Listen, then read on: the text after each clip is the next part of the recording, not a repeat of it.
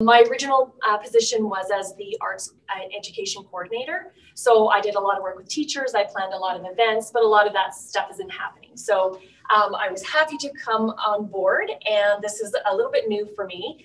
And the way we are teaching our music classes is all asynchronously. So I prepare sort of a week's worth of lessons. I post those lessons on each of the teams, and the kids can access them when it's their music class. So the teacher will say, okay, today we're doing music class number 11. And then there might be some things associated with that, either an assignment or an activity that they have to do. I've also been really trying to incorporate a lot of the other arts into kind of the music. It can't be a traditional music class. They don't necessarily have instruments at home.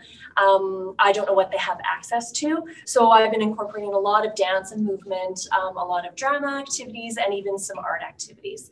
So even though they are doing some of the arts with their classroom teachers, we're trying to do as much as possible. But my overall goal is for them to just engage with some music and some of the other arts, have some fun, find some joy in their day, get up and move because they're sitting in front of screens for an awfully long time.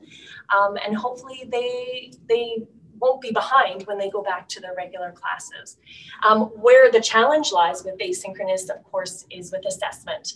I can post, and I have posted several assessments, usually through the Flipgrid platform. And so they will create videos and send them back to me, which is great.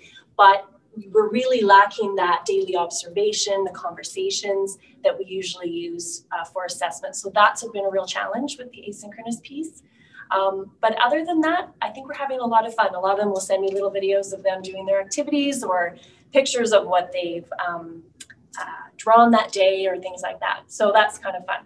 The other challenge is you don't know who is engaging and who isn't.